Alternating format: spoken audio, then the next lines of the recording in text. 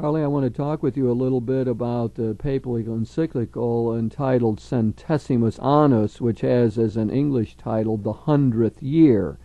The 100th year being the centenary anniversary of Rerum Novarum of Leo XIII, which was published in 1891. So it's hard to name these encyclicals, and I'm not sure how many people are going to walk around talking about Centesimus Annus. It's very unfamiliar to people, and the English title, The 100th Year, isn't catching on either, but we have to name it somehow, so we'll move between those two phrases. But the important thing is, what can the encyclical teach us about our own situation, about our economy, our political order, and our very structuring of human existence. And I want to focus on a phrase that the Pope introduces, and that is the notion of human ecology. In number 37, I think it is, in the document, he begins to talk about the ecological question, and he says, well, we got a problem, we consume the resources of the earth, and but that can get excessive and disordered, and we can misuse our God-given ability to transform the world. Instead, we harm the earth, and so this is a very bad thing. And he says we got to be careful of this, and we have to have a proper stewardship and so on. But then he goes on to say, but we must also think about a human ecology. And by this human ecology, he means setting up sort of a moral climate or proper conditions so that human life can flourish. And I wanted to talk a little bit about the kind of things he sees messing up the human ecology and how he sees us strengthening it so human existence can indeed develop as it ought to. I think his use of this term and the concept there and the equivalent concept or the related concept of a human environment as well as a natural environment. The idea that there's a dimension of being environmentalists here and being concerned about the environment that has to do not so much, with the oceans and the atmosphere and the ozone layer, but with people and people relationships and social structures, is a helpful one. And on the one hand, certainly has roots in the whole core of this document and so much of the document tradition in terms of recognizing human dignity and the nature of human life as at the core of the Church's social teaching, but says that we must pay attention to the kinds of dynamics between people, and that's everything from perhaps the most limited and primary of those environments, namely the family, on up to the whole question of the total global community and issues of war, issues of the international arms race, and then the issues in the middle, everything from social structures to economic issues like unemployment to perhaps more social issues such as the drug problem. All of those potentially then become issues for being examined with that concept of human ecology and the human environment as sort of the backdrop for them. Yes, indeed. It is really very much of a cultural analysis, as you point out, isn't it? He says in one place, let's remember, we don't just live in economic systems. We can't just deal with economic freedom, as he says. That's only one element of freedom. We have to think of ourselves not just as subjects who produce and consume in order to live, but we're also people who enter into relationships and who look for meaning and purpose in life. So this ecological sort of approach he's taken, this human ecology, bears very much on his cultural analysis. So in the document we find an economic analysis where he looks at the death of communism or the fall of the communism in Eastern Europe and talks about capitalism and points out his ambivalence about it. There's a certain kind of capitalism he favors and one he doesn't. That's a whole economic analysis, a big part of the document. There are some things he says about a political analysis, the triumph of democracy, and the importance of having the judicial and legislative and executive branches working together properly, harmoniously. But then there's also the cultural section. And one way of looking at the cultural section is to talk about this human ecology. And in doing so, we can turn that critique onto the United States, it seems to me, because one of the things he says is that goes badly is that we make bad choices about, as he says, production and consumption. He said that a culture reveals its overall understanding of life through the choices it makes in production and consumption. He says it is here that the phenomenon of consumerism arises. Now we get some of his strong statements against consumerism, this idea we're just going to buy things and buy our own happiness and having more things is what's going to give us human fulfillment. And he says it has strong things to say against that because we are defining the culture by the choices we make. Now, we in the United States, when we read that part, I think we see a lot of food for self-criticism. In what ways have we become too materialistic? In what ways have we equated successful human living with moving up the economic ladder? In what ways have we pushed people to the margins and then said they're inferior because they're imprisoned in this circle of poverty? That becomes very strong critique for us in our culture. And I think that loops back to what the Pope was saying or criticizing in terms of the functioning of the capitalist economic system.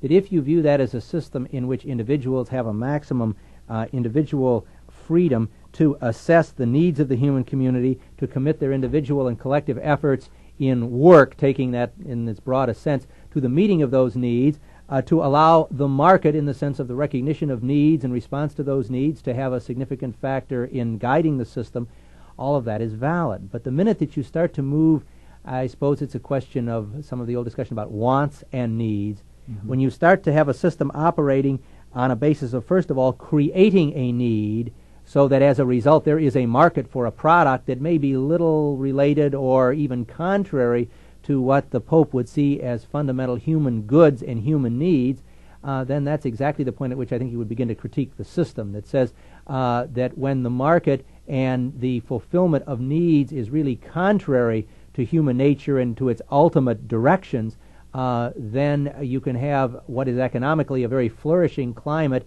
and, humanly speaking, an extremely destructive one. I think you have well pointed out the connections that exist then between the economic and cultural realms. And I liked your analysis of the system, and I think you're correct in saying that if you take the cultural analysis far enough, it will end up being a critique of the economic system itself. And I think that's something that many of the commentators really have missed, the point that you just brought out here. There's an interesting idea that I find in number 36 in the document when he talks about the quality. He says, today the problem is not only one of supplying people with a sufficient quantity of goods, but also responding to a demand for quality. Quality of the goods to be produced and consumed, the quality of the services to be enjoyed, and the quality of the environment and of life in general. Now that begins to criticize our sense of, well, the bigger the better.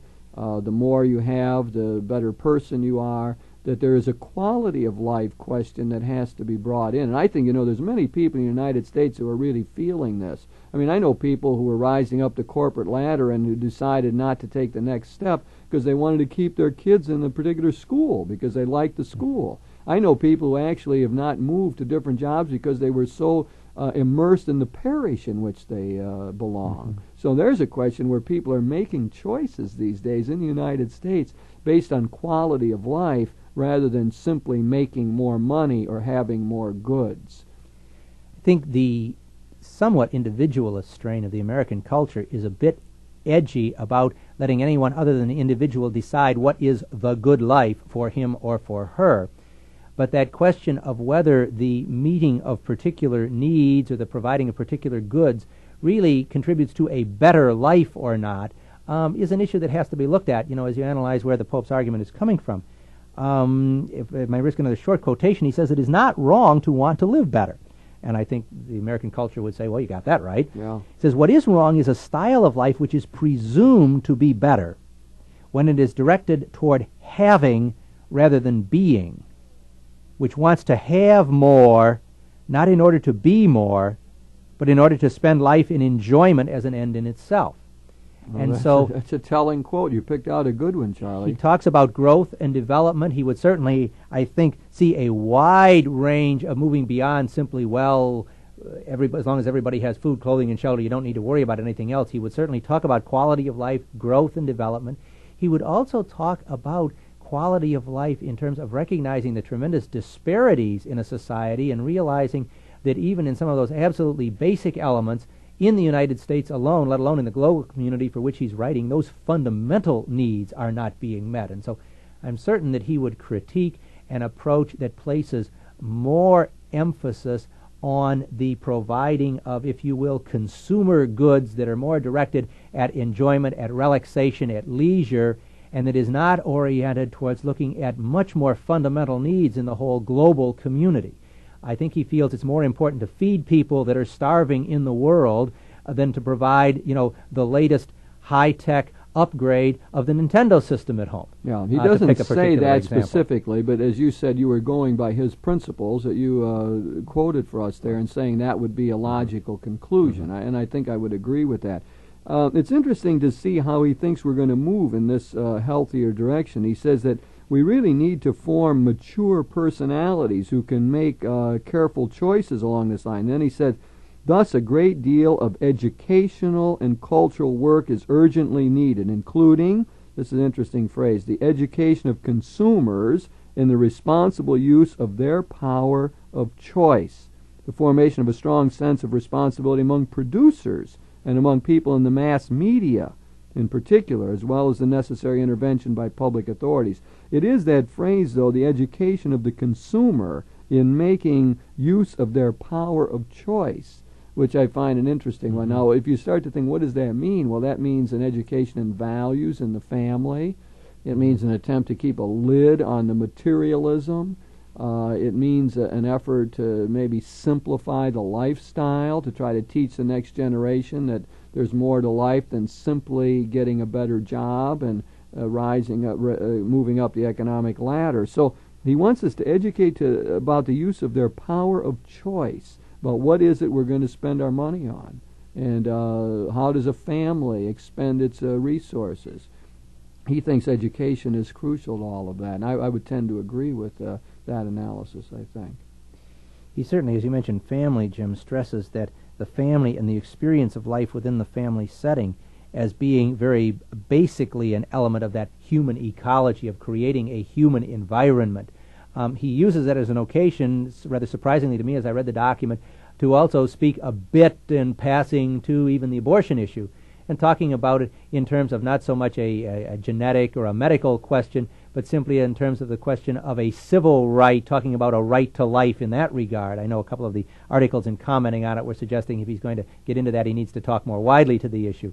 But he sees the family and the kind of people dynamic there, and in these documents continually seem to contrast those people dynamics and everything from like the family to the trade union to voluntary associations as over and against structured governmental type forces at work in the overall political and economic environment. By and large, the whole tradition of documents, and this one included, much more favorably applauds and encourages collective action by people in organizations of their own choosing, and does say that the role of structured intervention by government should be in a very limited and on the principle of subsidiarity a very restricted one. And in that regard, I suspect Michael Novak and Newhouse and those people would quite rightly say, you know, he's coming down on our side of some issues. I think you're right in that analysis. The people you mentioned, Richard Newhouse, a convert from Lutheranism to Catholicism recently, Michael Novak, well-known author in the field, especially of economics and politics, have often accused the papal writers, the popes in their encyclicals, of statism, an approach which says that, well, the state needs to come in and solve these problems. In fact, that was one of the criticisms raised against the American Bishop's pastoral letter of 1986 on economic justice for all. The pastoral letter that got a lot of publicity. Some said it's too statism, too much in favor of statism, which means that government should intervene and take care of all of these things. I've never accepted that criticism precisely for the reasons you just suggested, that when you read these documents carefully, they distinguish society from state. State is the government. Society is the whole body of people making up a particular country, or finally the global community. And it's society that has the responsibility to attend to these things. And very often it is done through voluntary organizations, through natural communities, especially the family. And so the emphasis he puts on the family, and that's number 39 in this cultural section of this encyclical, Centesimus Annus, or the 100th year as we call it in English. The large role for the family is one of these associations that helps the principle of subsidiarity to function properly. He calls the family the sanctuary of life. He says the family is indeed sacred. It's within the family that we learn how to interact as human beings. We learn the give and take of social interaction. He said the family is the heart of the culture of life. Family is the building block, as he says, of human ecology, the first and fundamental structure. So that this carefully links up with our theme here, Charlie, where we're talking about human ecology. It's the family that has a primary role, and it undercuts this idea that papal documents are statist in their general approach to how you solve problems. I think in that same section of the encyclical, I found the kind of collective piece in terms of his saying you've got to look broader than an economic analysis, and it's right in that section. Because the economy, in fact, is only one aspect and one dimension of the whole of human activity.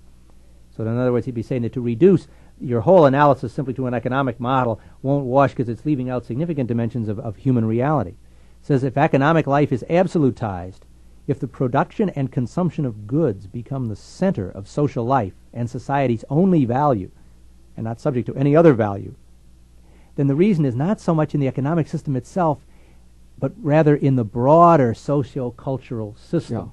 Yeah, I think that's exactly right. I think he's on target with that. And as we begin to, you need the combination. I mean, let's take up the question of drugs. He does deal with drugs at one place, and he says this: the widespread use of drugs is a sign of a serious malfunction in the social system. It also implies a materialistic and, in a certain sense, destructive reading of human needs. In this way, the innovative capacity of a free economy is brought to a one-sided and inadequate conclusion. Drugs, as well as pornography and other forms of consumerism, which exploit the frailty of the weak, tend to fill the resulting spiritual void. Now, I mean, you see how drugs is a good touch point here for your analysis. He links it to the economy, you know. It's an economic question. We find many people analyzing it that way. You'll say, you know, you'll have people saying, well, if you were a young person in a ghetto in the cities and had no chance of getting a job, 50% of your fellow teenagers or young people are unemployed, I mean, economically, and you got a chance to sell drugs to make it economically, well, what choice are people going to make?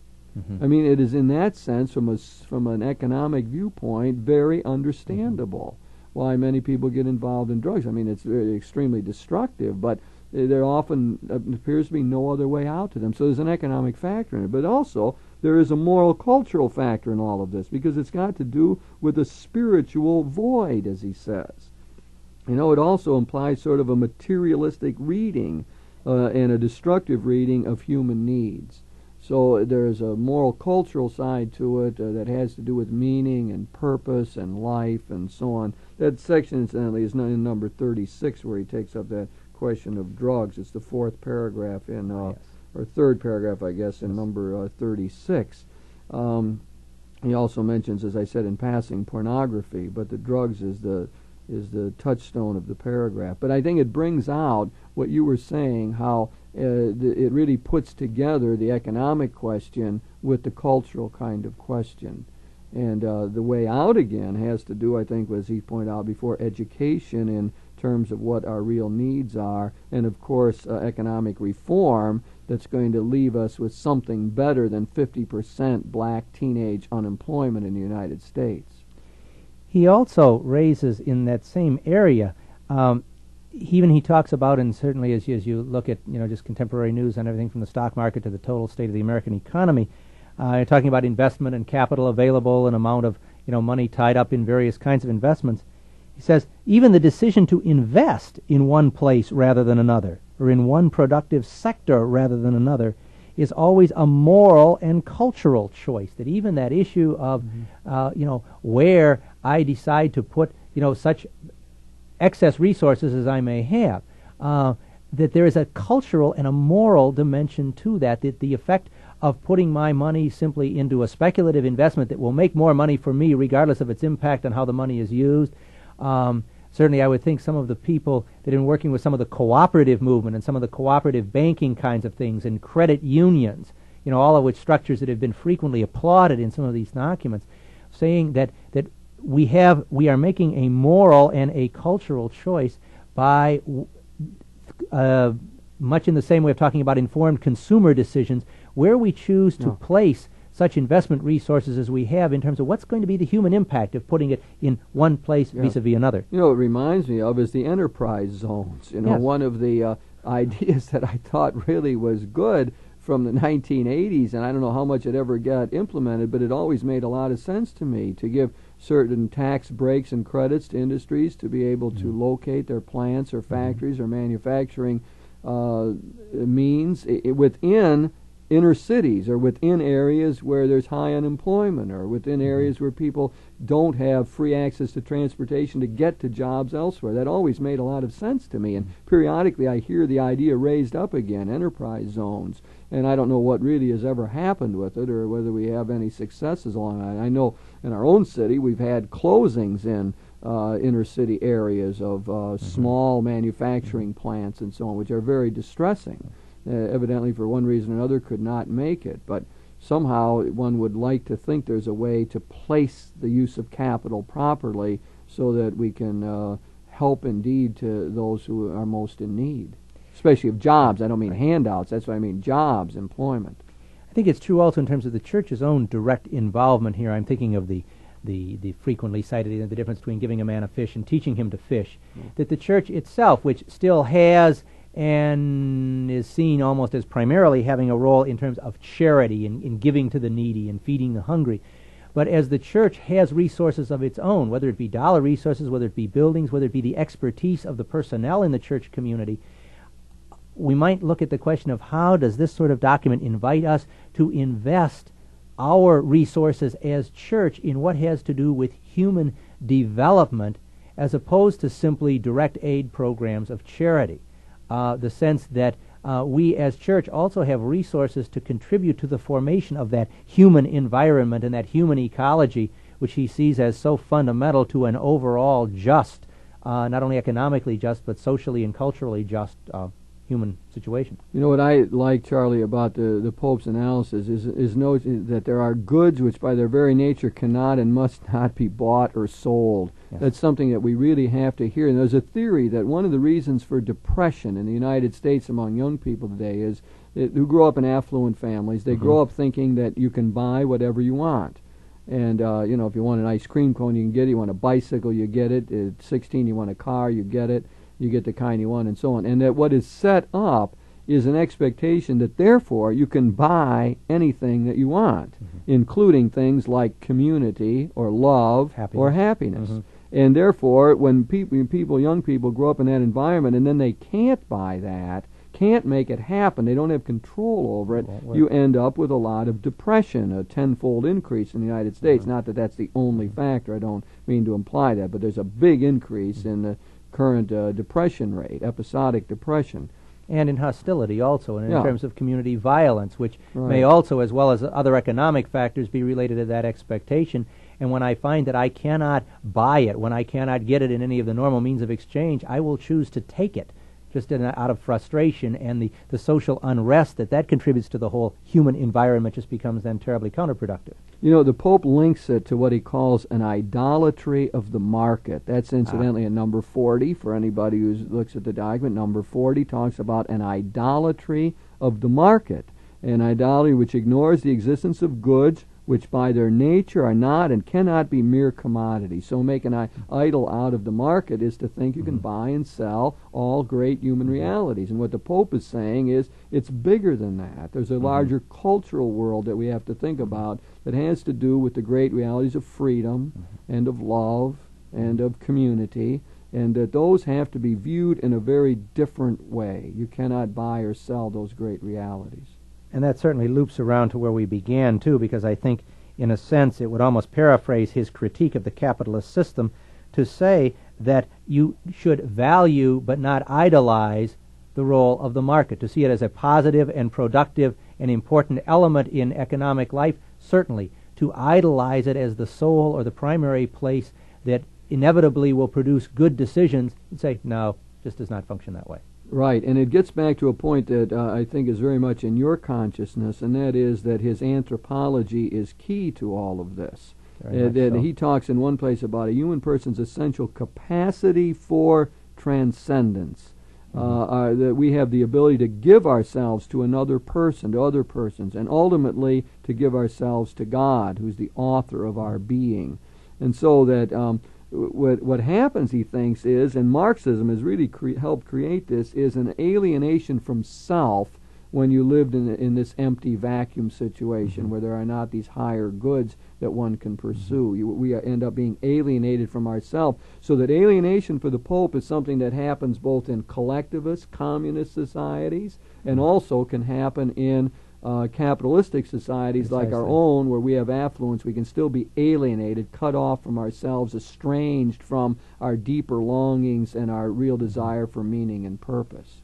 As he says, a society itself can be alienated if its forms of social organization and production and consumption make it more difficult for people to offer this gift of themselves and to establish solidarity. And so it's not only a question of individual alienation, but the society itself can either impede or facilitate that alienation by the way some of those structures are set up. Yes, you bring up the institutional element very well, and I think that all connects in with it. Well, Charlie, we've been talking here about the Pope's phrase human ecology and trying to tease out some of its meaning and connect it with other parts of his encyclical, Centesimus Annus, the 100th year, the anniversary of Leo the 13th. And in this human ecology, you can see a lot of things can go wrong. You can have excessive consumerism. People just want more goods. You can have drugs that really mess up the whole society. And he sees education as being one of the ways that we're going to overcome all of that. And as part of this great human ecology, as you so well pointed out, he sees the value of the family and of voluntary associations. The family becomes the sanctuary where we learn how to interact. And then he's got this marvelous larger vision of us human beings with a capacity for transcendence, of reaching out for goods that cannot be just produced in the market or looked at economically. So the document is wonderful in this human ecology, setting a spiritual climate where human beings can flourish.